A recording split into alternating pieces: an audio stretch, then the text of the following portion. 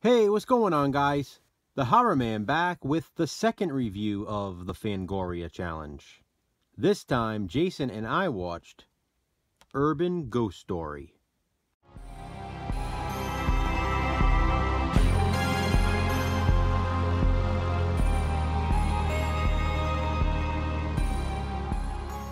According to Fangoria, Urban Ghost Story is another one of the 101 best horror movies you've never seen. Truthfully, Jason and I hadn't seen it until now.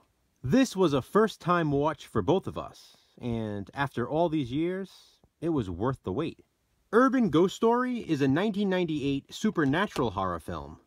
It was set and filmed in England, so along with being filled with atmosphere, it is also filled with English accents. Scottish accents too, in fact. Part of the movie was filmed in Scotland. But notably, again, that atmosphere. It's very gritty. The setting reminded me and Jason both of Cabrini Green in Candyman. Most of Urban Ghost Story takes place in a low-income high-rise. Urban Ghost Story is about a young teenage girl named Lizzie, who is in a bad car accident and thrown from the car. She survives, but her friend Kevin, who was also in the car with her, isn't so lucky. He dies inside the car as it bursts into flames. Months later, Lizzie is back at home, still dealing with the loss of her friend. She lives in an apartment with her mother and her little brother.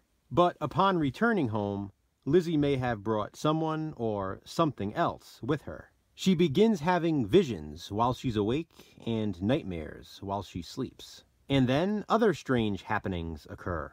Furniture moves on its own, and scratching sounds are heard from within the walls. Lizzie's mother calls a journalist named John for help. He's played by Jason Connery, the son of Sean Connery. John seems understanding of the circumstances, and he seems to believe Lizzie's story. Lizzie believes the apartment is haunted. But unbeknownst to Lizzie and her mother, John's primary objective is to get an exciting story. And he'll get his story from a hired paranormal group.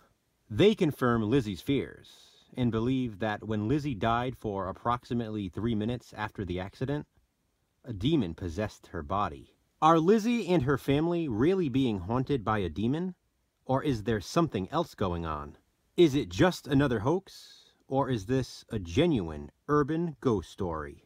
I'm not always a huge fan of supernatural films, but there are exceptions, and Urban Ghost Story is one of them. This one really impressed me, and I know Jason will say the same thing in his review. I don't know what I was expecting with this movie, but it wasn't what I got. The setting and atmosphere alone are worth the watch. They add some genuine creepiness to the film. There is a sense of realness to the whole production. They took it seriously. It's well acted and gripping and fast-paced. At only an hour and 22 minutes, Urban Ghost Story flew by. The Seed of Chucky himself has a role. Billy Boyd plays a loan shark in this. All I could picture was Glenn, or Glenda, delivering his lines. Lizzie was played by Heather Ann Foster, and this was her first and only film. It's a shame, too, because I thought she did a great job.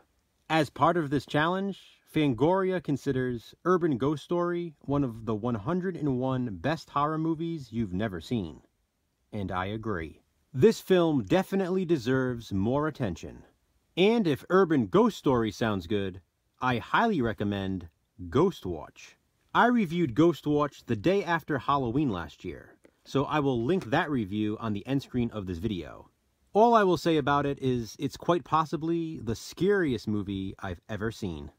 Well, we're 2 movies down in the Fangoria challenge and 99 more to go.